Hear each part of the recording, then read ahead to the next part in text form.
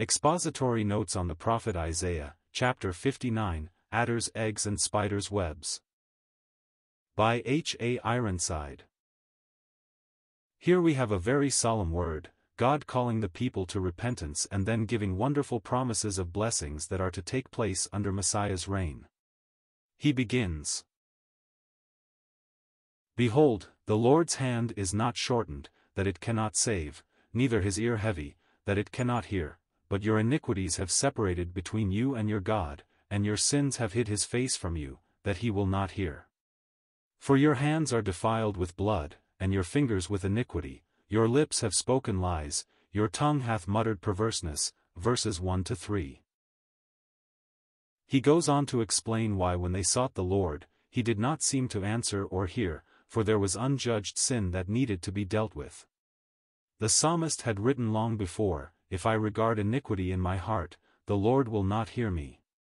They were covering up their sins and hoping to please God by observance of outward form and attendance to ritual, but he says of them, they hatch cockatrice, or the adders, eggs and weave the spider's web.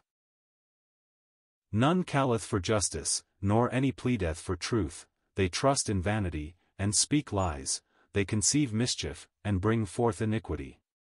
They hatch cockatrice eggs, and weave the spider's web, he that eateth of their eggs dieth, and that which is crushed breaketh out into a viper. Their webs shall not become garments, neither shall they cover themselves with their works are works of iniquity, and the act of violence is in their hands. Their feet run to evil, and they make haste to shed innocent blood, their thoughts are thoughts of iniquity, wasting and destruction are in their paths. Verses 4-8. This portion is taken up in the 3rd chapter of the Epistle to the Romans, their feet are swift to shed blood. Here is pictured a people who professedly are the Lord's. They go on with all the outward forms of religion, attending the service of the temple, offering their sacrifices, fasting before men, hoping thus to provide a righteousness which will be satisfactory to God. But he says it is just like hatching out adders' eggs, the preachings, the teachings were false, they were poisonous. He that eateth of their eggs dieth. When people took up with this false teaching, it brought eternal ruin to them. They weave the spider's web, but he says, their webs shall not become garments, neither shall they cover themselves with their works. The spider's web is just foam, and proceeds from the spider himself. It looks very beautiful. Many preachers like those spiders spin the webs out of themselves, out of their own heads. They do not bring them from the Word of God. And people who try to clothe themselves with their own righteousness are like those who might try to make garments out of spiders' webs. It has been tried, but found impossible. What a contrast there is between a spider's web and a silk cocoon, though both come out of the creature itself, one from the spider and one from the silkworm. Yet the cocoon furnishes the material that makes the most beautiful and lasting clothing for kings and princes, while the other is a bit of foam that soon disappears. Some years ago there came to Los Angeles, the great metropolis of Southern California, a so-called human fly.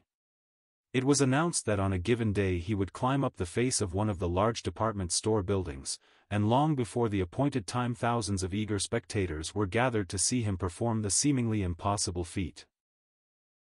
Slowly and carefully he mounted aloft, now clinging to a window ledge, anon to a jutting brick, again to a cornice. Up and up he went, against apparently insurmountable difficulties. At last he was nearing the top. He was seen to feel to right and left and above his head for something firm enough to support his weight, to carry him further. And soon he seemed to spy what looked like a gray bit of stone or discolored brick protruding from the smooth wall. He reached for it, but it was just beyond him. He ventured all on a spring-like movement, grasped the protuberance and, before the horrified eyes of the spectators, fell to the ground and was broken to pieces. In his dead hand was found a spider's web. What he evidently mistook for solid stone or brick turned out to be nothing but dried froth. Alas! How many are thinking to climb to heaven by effort of their own, only to find at last that they have ventured all on a spider's web, and so are lost forever. Christ, and Christ alone, can save.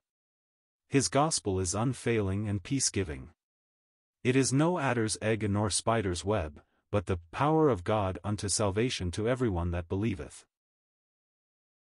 Here you have the garment of salvation, the best robe, the robe of righteousness, provided by God Himself through the death of His Son for all who own their guilt and trust His grace. He gives the garment of praise for the spirit of heaviness. How futile are human efforts to fit the ungodly for the divine presence. Spiders' webs will not avail to cover the moral nakedness of Christ-rejecting sinners.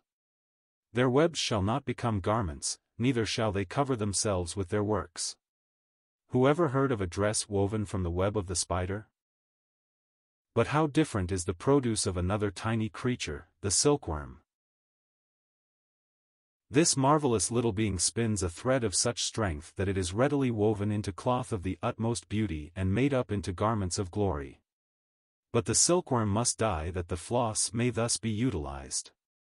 Is it too much to say that here we have in nature more than a hint of Him who in the depth of His humiliation could exclaim, "I am a worm and no man," and who gave His life that we might be clothed in glory? Then we have the omniscient One giving deliverance. And He saw that there was no man, and wondered that there was no intercessor, therefore His arm brought salvation unto Him, and His righteousness, it sustained Him. And the Redeemer shall come to Zion, and unto them that turn from transgression in Jacob, saith the Lord. As for me, this is my covenant with them, saith the Lord, my spirit that is upon thee, and my words which I have put in thy mouth, shall not depart out of thy mouth, nor out of the mouth of thy seed, nor out of the mouth of thy seed's seed, saith the Lord, from henceforth and forever. Verses 16, 20, 21. Yes, the Redeemer shall come, for all hope for guilty man, for Israel as well as for the nations, is in the man at God's right hand. It is the Lord Jesus Christ who speaks here. There was no intercessor, no deliverer, so His own arm brought salvation. It is for His coming the people will wait. He came in grace the first time to settle the sin question on the cross. He is coming again to bring in the glory.